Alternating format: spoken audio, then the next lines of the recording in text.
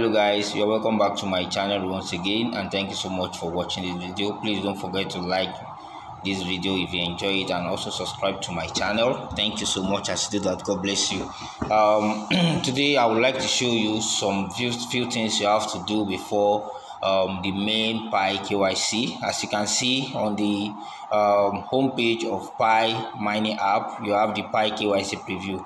So you can actually go to your Pi Mainnet app and you watch this video so that you can understand the whole process of the KYC, of the Pi KYC, and the all the documents that you are going to be needing and the information that you are going to need as well. So having said that, I will show you some few things you have to do before the KYC. So when you open your Pi app like this, just click on this 3- line, this menu here. So you click on this Mainnet, then you click on this Mainnet Checklist. So when you do that, and you see a lot of options here. We have number 1 to number 7. So those ones that you have done will be marked with green box. Those ones that you have not done will have red box beside them. You can see this number 5 and 6. They are not done yet. Those are the KYC applications, so they are not done yet, so you don't have to worry about those ones. But this number 1, 2, 3 and 4, those are the ones that you have to actually look at.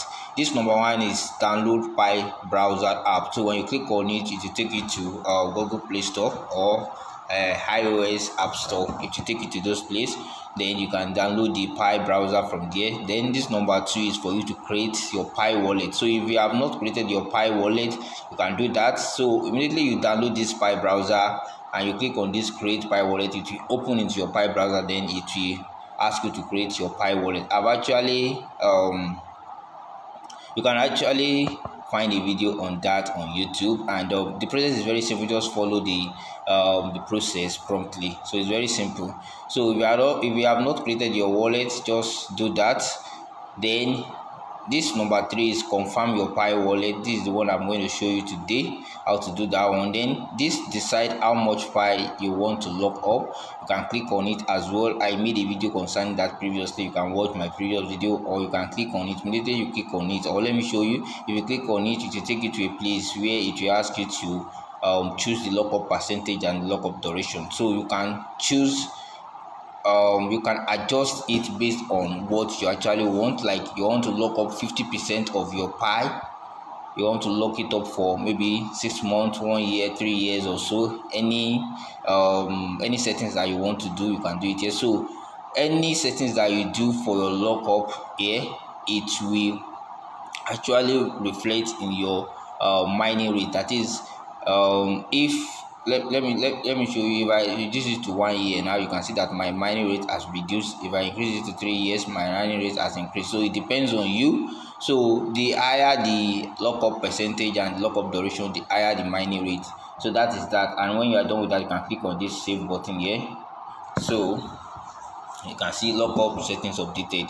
So I'll go back to this page. Now the next one I want to show you is this confirm your Pi wallet. I've done for my own. You can see that my own has a thick green box. So now in order for you to do that, you just click on it.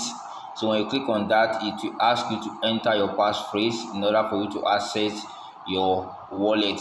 So if you have created your wallet before, you can get your passphrase from where you have written it down. Or if you can't find where you wrote your passphrase before, if you can't find it, then you have to do what I will show you now. Then if you just want to create your Pi wallet, make sure that you write down your passphrase, because you will need it at this point here.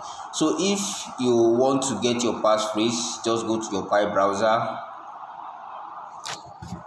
So when you open your Pi browser, you click on this wallet.pi.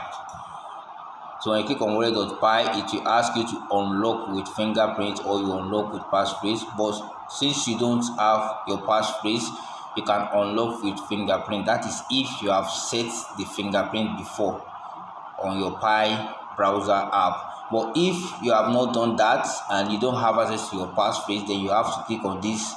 You can reset your wallet. You understand? You can reset it since the Pi Mainnet is not live yet. So you can reset your wallet and you get a new wallet entirely. So for that one, just write down the passphrase and don't lose it again. You understand? So try and do that. So but if you have set up your Pi browser with your fingerprint login, then you can log in with your fingerprint and then you copy your passphrase from there. So I'm going to do that now for my own, because maybe you don't know where you have written your passphrase before, you cannot find it again. So I'll click on this unlock with fingerprints. So when I do that, it will unlock my wallet. So this is it. If you have Pi testnet here, just change it to Pi Mainnet. Then you click on these settings. It will ask you to authenticate with your fingerprint. Then after you have done that, then you click on this show my passphrase. You click on this show. When you click on this show button, it will show the passphrase at this down part here. So you click on the copy. You see a copy button under it. You copy it. Then you can head straight to your Pi mining app, and then you paste your passphrase at this place. So when you do that, you click on this confirm your wallet. So immediately you do that, you click on confirm your wallet, it will bring a prompt message to confirm it. Then after you have confirmed the wallet, then you will have it stick like this one. The way my own is stick here with green color. So that is what you have to do. So those are the things you have to do. This number 2, number 1, number 2, number 3, and number 4. Those are the things you need to do before the Pi KYC is live. So just try and do that. Thank you so much once again for watching this video. Please don't forget to subscribe and also give this video a like if you actually enjoy it. And also you can click on that bell icon so that you can get notified anytime I drop new videos. You can't afford to miss my videos. I bring you updates every now and then. Thank you so much once again. God bless you. See you again later. Bye.